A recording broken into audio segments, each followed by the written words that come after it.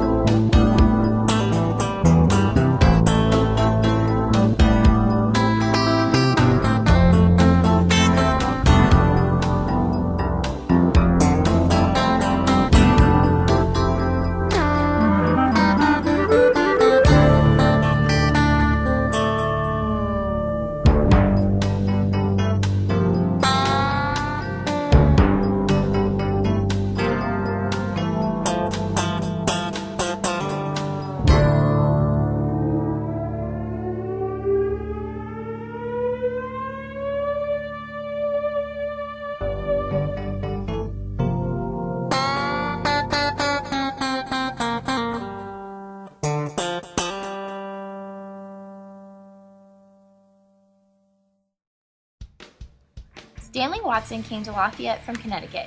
He married Effa, a daughter of William and Mary Minter, on April 8, 1831.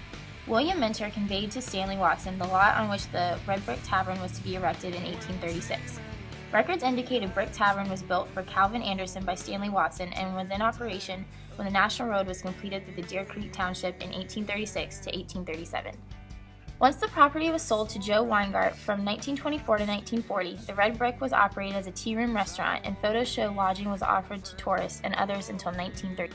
In 1972, a group of local businessmen purchased the property. After a year of major renovations, the restaurant reopened to customers. George Martindale of Springfield ran the tavern for 1 year. Upon his departure, local businesswoman Eleanor Lanigan took over until 1982. At that time, Gene and Shirley Freet became the hosts of the Red Brick Tavern. In 1996, they also purchased the property along with the restaurant. The Red Brick was then owned and operated by their son, Sean Freet, in partnership with Gene. After Gene's death, the restaurant was run by Sean and Christy Freet. The restaurant was sold in 2007 to Chris Cummings and Madonna Christie. 6 presidents have visited Ohio's second oldest stagecoach shop known as the Red Brick Tavern. John Tyler, Warren G. Harding, Martin Van Buren, John Quincy Adams, William Henry Harrison, and Zachary Taylor. Today, the Red Brick Tavern is still a popular restaurant and attraction in London. Roy M. Cotman, a former dean of Ohio State's College of Food, Agricultural, and Environmental Sciences, is credited for launching Farm Science Review. In 1962, the Farm Science Review was officially born. The first show was held at the Ohio State University Don Scott Airport in northwest Columbus, Ohio. Over 18,000 visitors paid 50 cents a ticket to view 116 commercial exhibits and be the first to witness no-till corn demonstrations. For the next decade, visitors were treated to such programs as research on 20-inch and 30-inch corn rows, the introduction of big farm equipment, solid row soybean planting, conservation exhibits, fertilizer application by airplane, and research to fight corn blight. By 1979, with 66,000 visitors and 423 companies, Farm Science Review was outgrowing its 45-acre exhibition area at Don Scott. In 1983, the review moved to its permanent home in London, Ohio, on 993 acres of land donated by the Molly Brown Karen Fisher. Today, Farm Science Review is Ohio's premier outdoor agriculture, educational, and trade show, drawing upwards of 140,000 visitors from across the United States and Canada over 3 days. Visitors pursue 4,000 product lines from 600 commercial exhibitors and learn the latest in agricultural research, conservation and the environment, family and nutrition, and gardening and landscape. Farm Science Review continues to be held during the third full week of September at the Molly Karen Agricultural Center in London, Ohio. Each November, London High School hosts a Veterans Day Assembly, which is attended by the entire student body and open to the public. The following is a clip from the November 2010 Veterans Day Assembly. And a story I hope everyone else will come to understand. It is a beautiful Sunday afternoon in May 1968. My husband Howard has been in Vietnam since March. He thought it'd be best to stay with my parents while he was gone. As I glanced at the Sunday paper, I noticed wedding announcements, department store sales, and upcoming movies. Nestled in the back pages of a remote section of the paper, I spotted an article about a battle in Vietnam. I avoid reading about the war, but this article found me. The action described in the article involves Howard's unit. It reads, "War refugees are flooding into Saigon. They hit us hard all night with mortars and rockets," said Major Boris. "We've been lucky so far. Only 4 killed and 14 wounded in the battalion." Howard is dead. I know it. I don't know how I know. I just know. I can't breathe. Tears are coming. I'm trembling inside and out. Mom comes into the yard and asks, "What's wrong?" I show her the article and whisper, "Howard's dead." 3 days later, May 15, 1968. Mom stands over the stove preparing dinner as my father watches the evening news and I return home from work. Something draws me to the front windows. An ugly green sedan with the words U.S. Army printed on the side of the door is parked in front of the house. The room starts spinning. My hearing becomes muffled and reality is slipping away from me. They're coming to tell me he's dead. Please, God, let him be wounded, not dead, I say.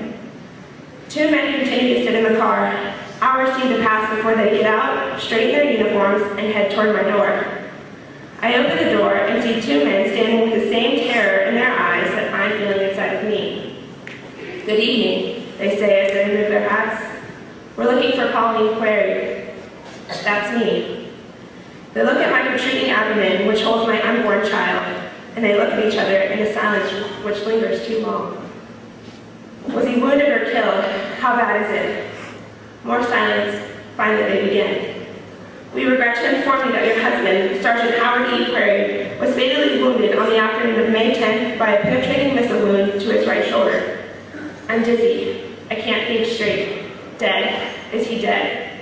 They don't answer me. They just reread their script as if practicing their lines for a performance.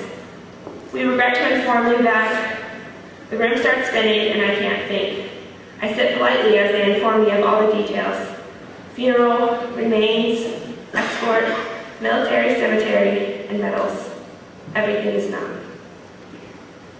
It is for men like Howard that we are here today, to recognize Veterans Day. Several veterans have gathered with us so that we may honor them and allow them to see how their service can fulfill our dreams.